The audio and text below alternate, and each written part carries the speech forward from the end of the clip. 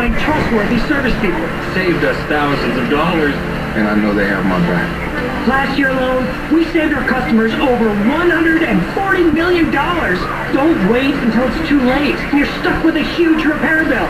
If you don't have First American warranty, get it. Call 1-800-310-9149 or visit protectmybudget.com for a free no-obligation quote. That's 1-800-310-9149. I was under the impression I had made it clear that I don't want company there. Not you, not them. All right. We were in the neighborhood and I had an idea, Holmes. A good idea. You're thinking too much, Billy. Lately you've had too many ideas, and that's my department. All you have to do is what you're told. Okay, Ben. I'm sorry. And believe me, from now on, you can be a hermit. But just try to listen to what I've got to say. I've listened, Billy, and it makes me uneasy. A shoemaker should stick to his last. Cars are simple and safe. We have a system. I don't like taking chances, and houses are dangerous. But this can't miss. The boy at the parking lot picks up the car. He makes a duplicate of the house. He gets the address from the registration. We go there and clean the house. Then what if the mark should return home unexpectedly? Well, he can't. Our boy at the parking lot has to bring in the car. If he does, he calls us at the location. Any time to get clear. He gets a piece of cake, Ben. You say Robin arranged the job as parking attendant for Kate. You told her why? Well, I had to. Look, you can trust Robin. She's all right. But she's a woman, Billy. And in an enterprise such as ours, I dislike having to trust a female. Trust me, Ben. It's all set, and it'll be okay. Very well, Billy. On your responsibility. We shall proceed. Good.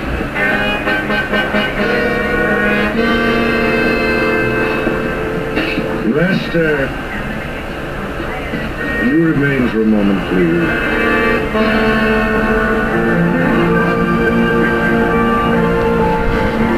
Pardon me, are you Mr. Mason? Miss Spring? I believe you said you were a friend of Lenny Beale. I shouldn't even be here if anybody found out. But you did call me, and you are here. Now, why? Because Lenny said I gave him a break. Only if he takes advantage of it. He's a good kid, Mr. Mason, and he'd like to do what you want. But he's afraid. I want you to be honest with me, Miss Spring. The police believe Lenny's involved with the car stripping. The police are right, aren't they? Knowing that, you still wanted him let go? I thought I saw something worth saving. Was willing to take a chance on reaching him. You did reach him, Mr. Mason. And there's only one way for him to help himself. That's to tell the police everything he knows. And go to jail for 10, maybe 15 years? I've stuck my neck out this far. I'm willing to go a little further, if you'll go along with me. How? I'll ask the district attorney to give Lenny immunity if he testifies. If the district attorney agrees, I'll get back to you. That's the only way? That's the only way.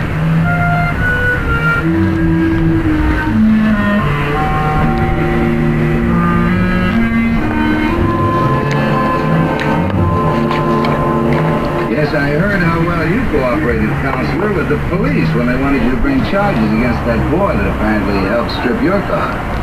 Now you want me to cooperate with you? And why should I believe this girl? Why do you believe her if you really do?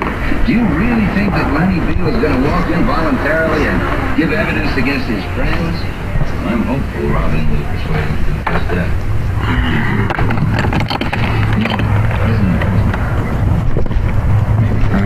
Damn it, dog. Get back over here. I gotta go get that thing.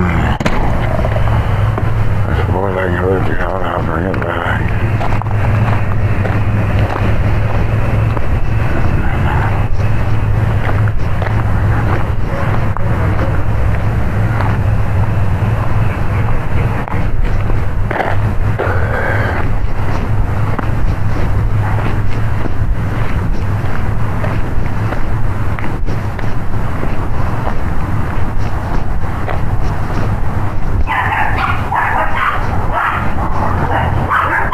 Knock it off. Big butt.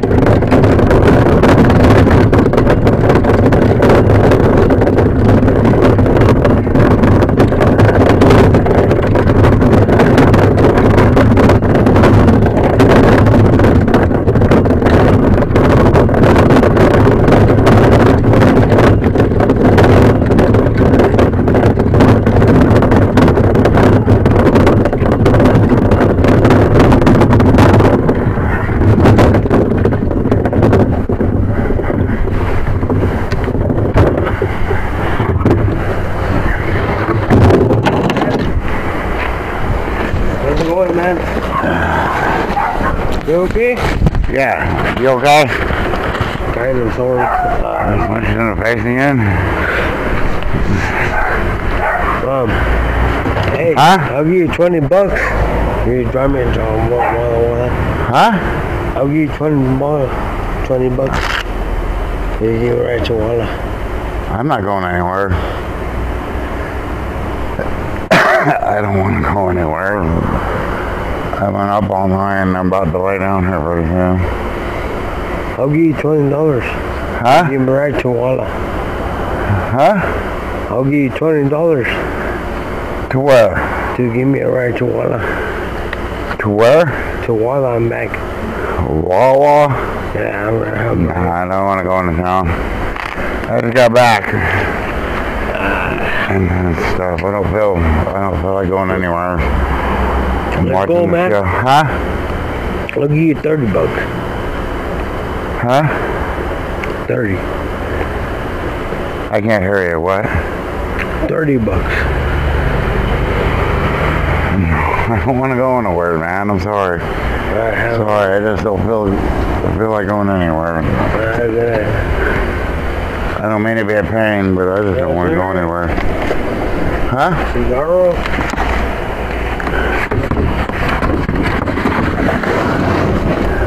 What? You got a cigarette? Yeah, let me go in the house. I'll get me a cigarette. But yeah, I don't feel like going anywhere. I made a bar.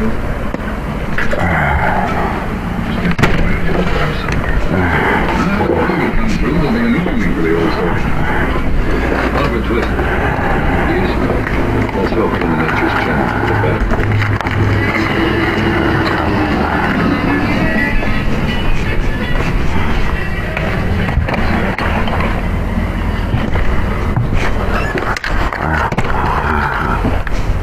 There you go. Have a good night, okay? Alright, there you go.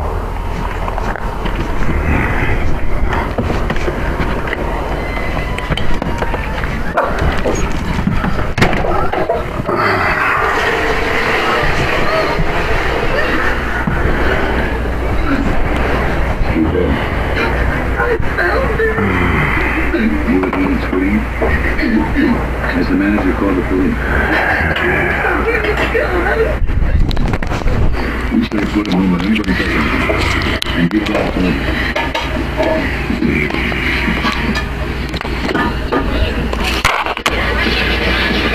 In telling the phone call, she will find Sykes' address. We have to stop Lenny in time. Time for what? In time to prevent another murder.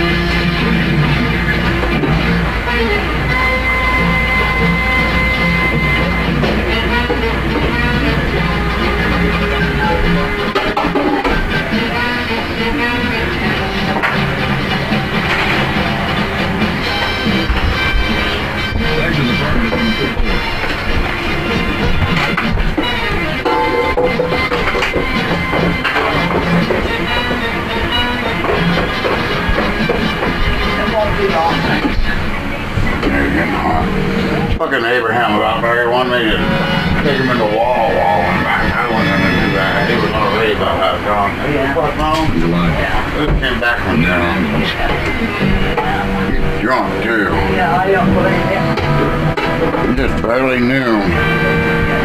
Or 1:30. Mastermind of this ring. And he's the one that shot you rescue. Huh? I said, And yes. he disposed of the parts in Mexico through a senorita named Donna. I don't like him much. I don't like him there that much. I mean, Neither all the other boys told Sergeant Rotten. if he's sober, then he's so bad. But when he's drunk, no. That's right. And we're charging this boy with his murder. But I didn't kill him. Well, I admit I meant to. When I saw Robin dead, I took her gun. One Bill gave her. It was in her hand. I meant to use it. When I got to Bill's place, I was too late. Somebody had already stabbed him. That's when I passed out. Come on, Melanie, that's not what happened. What happened is you pulled a gun on him. You took it away from him. And then you stabbed him with his own knife because you thought he killed Robin. Isn't that what really happened? No, honest, I didn't kill him. Please, I didn't kill him. No, you didn't. I didn't know Bill Sykes, and I don't know this boy Lenny Beale. That's your what I air conditioner's back on. My name Your air conditioner's back on. Your client has forced me to defend myself against absurd and scurrilous charges. For the first time in my life, I have seen the inside of a police station. Now, why is it, Mr. Strauss? Obviously, you haven't picked your name for it, Mr. Huggins. Every waiter I've tipped and every barman out that I've given money to and every tradesman out of my business, you know, doesn't necessarily mean I can do that. You have no idea about No. You're putting such a enjoy your run, Mr. Mason. You'll find it has what Hemingway called brainwashed. I have it imported for Spain.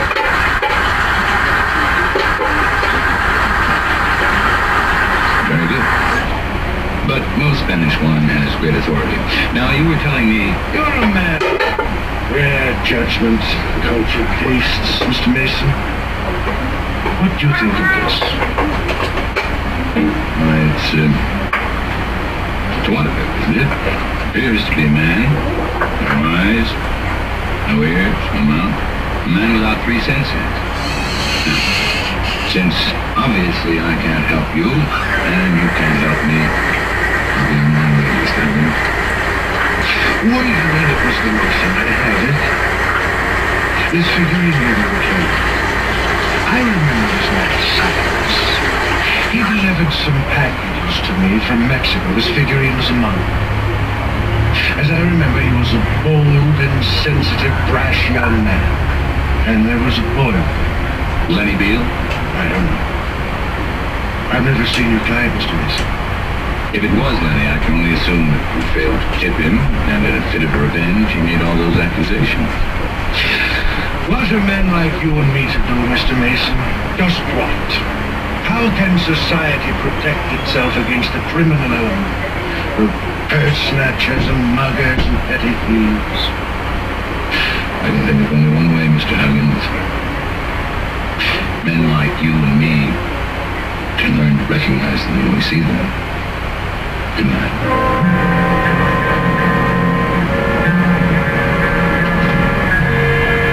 I've had practically the whole office looking for a lead on Ben Huggins, and so far we haven't been able to turn up anything that might help us. What about the other boys? With Lenny's help, Sergeant Robin picked up all of them except one. The one in the parking lot? Dick Gleason. And each of the innocent guys claims they never heard of anyone named Ben Huggins. And apparently they've convinced the police that Lenny did kill Bill Sykes. And Sykes killed Robin? I don't buy it. Lenny claims Huggins was dealing with a Mexican woman. Senorita Donna Reales. Well, could you leave for Mexico tonight? Find Senorita Reales. She's the only hope we have of proving that Lenny told the truth. That Huggins is indeed our 20th century Fagin.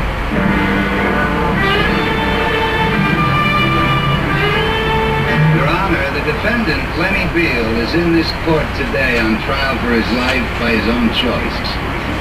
It was a simple choice that was offered him not once but several times. A simple choice between right and wrong. When he was released from custody on a charge of pawning a stolen article, he was first offered that simple choice. He chose instead to return to the criminal ring that spawned it. He was given a second chance by my office when I offered him immunity for testimony. He rejected that chance.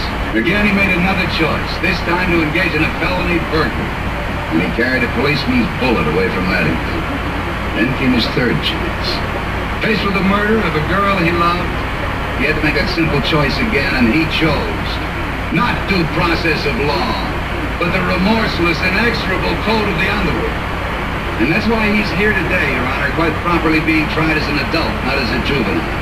He has demonstrated that he's not a delinquent child, but a hardened criminal. A hardened criminal who's seeking revenge for the murder of that girl, deliberately and with premeditation went to the apartment of William Sykes and killed him with his own knife. Well, like I was telling you when you took me to lunch, Mr. Berger. Let's get right to the point, Miss Sawyer. Just tell the court, please, what the defendant said to you when you saw him the night of the murder. Well, he was like running out of the case. He nearly knocked me down. And I said, what's your hurry, Lenny boy? And he said, Bill did it. He killed Robin, and I'll kill him. Yes, Mr. Berger. This was the knife we found in the body of the decedent, William Sykes. Were there fingerprints on it, Lieutenant? There were several, but most belonged to him. You see, we found this was his knife. But there were other prints. There were at least 3 identifiable ones. His right thumb, right index finger, and the third finger. Who made those prints, Lieutenant? The defendant, Mr. Berger, Leonard Beale.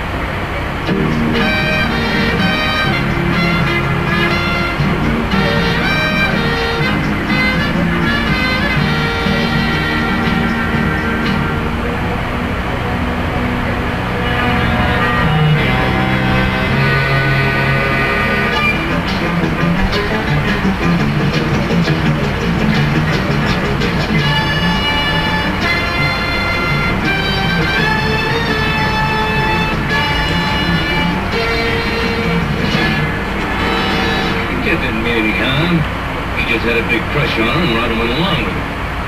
Bill Sykes didn't see anything funny in it. The night before he was killed, I saw him drag Lenny out of the dresser. Was there ever in your presence any violence connected with Lenny Beale's attachment to Miss Spring? Well, one night this Jody character was hanging around. He had a thing for Robin, too. Well, she bawled him out, and Jody cussed at her, and Lenny went for him with a stage whip. Really? I had to hold him until Jody could beat her. Wait, the ladies, Mr. Mason. Mr. Loman, you told the district attorney that the defendant was in love with Miss Spring. That's right. And that Bill Sykes was in love. Yes, sir. And that Jody Laird was in love. Well, in a way. How about you, Mr. Loman? Were you in love with her also? Yes. Yes, I was, and I'm not ashamed to admit it. And if she had been insulted in your presence, you have defended her? Sure. Mr. Loman, previous testimony established that you weren't present at the Femmes Go-Go time the body was discovered. Can you tell us exactly where you were? Oh, no, I'm sorry. I travel around a lot at night catching acts. You weren't by any chance on your way to Bill Sykes' apartment? No. And I'll tell you something, Mr. Mason. If I'd found Robin, I'd have known it was Sykes. And I would have done the same thing that youngster did. That's Sykes for the jury. But you're not going to get me all riled up and make me say something I'll regret. Of course not, Mr. Loman. Who was the man you worked for, son, the leader of this ring? Bill Sykes. I see. Now, Jody, I think you told us that the boy who was planted in the parking lot at Femmes Go-Go had instructions to warn you by telephone if necessary. Yes, sir. And like I said, he did call. But it wasn't what we expected. The people weren't leaving the club going home. What was the occasion for the call? Well, that his text said that Robin had tipped off the police. Did Mr. Sykes take this warning seriously? Well, what else? Right away we heard the sirens. And Bill said he'd kill her. Who besides yourself heard that? We all did. Does all include the defendant, Lenny Beale? Yes, sir. He was right there when Bill said it.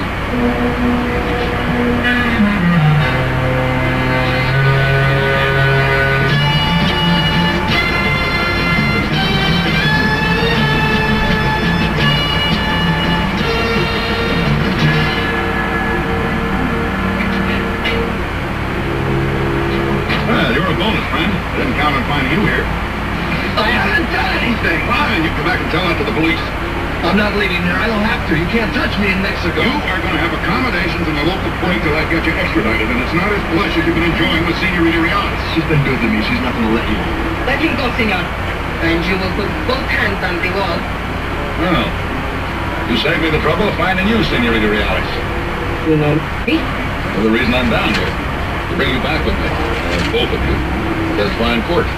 You are in my country, and you have no right. Takes a Native American. I can have him extradited. You? Well, I have a bargain for you. What bargain? You come back and testify that you did business with Ben Huggins, and that Huggins ran the operation. I am guilty of nothing, senor. I bought and paid in good faith. And that's where we come to my bargain. Those little doodads, the Mexican national cultural treasures that you used to pay in good faith, suppose the Patrimonio Nacional were told. But if you were to come back and testify, you could be the devil. Dr. Quinn Medicine Woman is coming to FETV. Tune in Saturday, September 24th and Sunday, September 25th. for a Welcome to the Family We Quinned Marathon. All right, then, I will. Dr. Quinn Medicine Woman on FETV. Do you spend hours maintaining your gutters? Save that time with LeafGuard's maintenance-free system. Call 1-833-2-GUTTERS.